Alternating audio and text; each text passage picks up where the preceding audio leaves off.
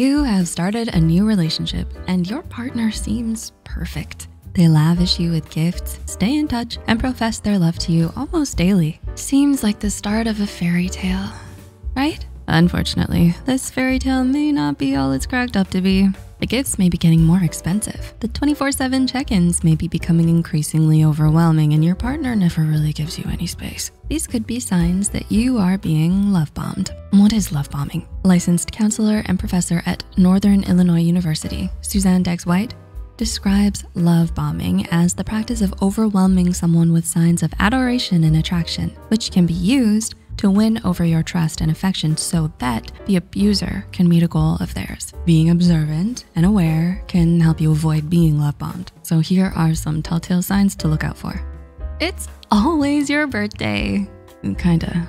Does your partner surprise you with expensive gifts and weekend getaways? Do you feel obligated to accept these gifts or go on these trips? Getting gifts from a friend or partner is normal for your birthday, anniversary, or other special occasions. But when the gifts keep coming regularly, this may be a sign of love bombing. According to the licensed therapy and founder of Messy Authentic Counseling, Helen Zapiansky, when a partner gives you gifts that feel over the top and lets you know how expensive they are, that's a love bomb. Think back to the last time your grandma or aunt got you something. They brag about how they got it on sale and what a steal it was, right? This brag of how much they spent is their way of saying they love you more because they paid more. This is also a manipulative ploy that creates a sense of obligation in their partner or guilts you into staying with them even when the relationship takes a turn for the worse.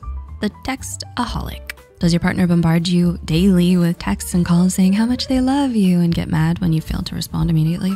Do they need to know where you are at all times? As a licensed marriage and family therapist, Dr. Amy E. Keller points out, it feels great when a new potential love interest starts sexting you or bombards you with texts, calls, and flowers, but when texts and calls become increasingly overwhelming, that's a red flag. In her previously mentioned article, Deggs-White advises readers to be on the lookout for text messages that increase in frequency or intensity because these are often designed to manipulate you into spending more time with the love bomber and less time with friends, family, and yourself. Now, keep in mind, this is different for every couple. Some couples can talk and text all day, then be with each other all night, which works for them. It's only love bombing when you are not comfortable with the high level of communication. The Katy Perry.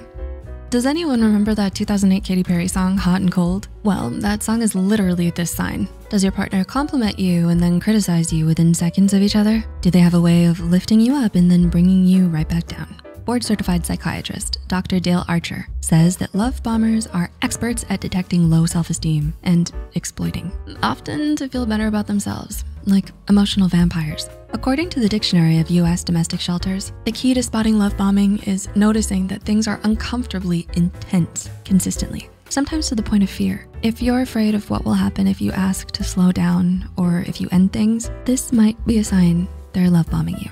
Why aren't you paying attention to me? Does your partner demand you love them above everyone else? Do they purposefully try to separate you from your family and friends and want your undivided attention? Licensed counselor and doctor of behavioral health at Banner Behavioral Health Hospital, Jeremiah Fox, says love bombers will demand your attention and time, ignoring your time and schedule. They may isolate you from family and friends and may become angry or make you feel guilty when you make plans with others. Imagine it's Friday night and it's one of your closest friends' birthday dinner, but your partner asks if you want to grab dinner and catch a movie. When you politely let them know you already have plans, they get very angry at you and say things like, see if I ask you to hang out again. Or maybe I'll just go out alone and find someone else to find dinner with. Licensed counselor Tabitha Westbrook put it best. True love does not want all your time and energy focused on them. Love bombers do this to gain control. If your partner truly loves you, they will respect other commitments, ideas, and boundaries. That doesn't work for me. Look, no one is perfect and we all have our own red flags. When you're in a relationship, you might notice some of your partner's red flags, which could turn into problems if not addressed.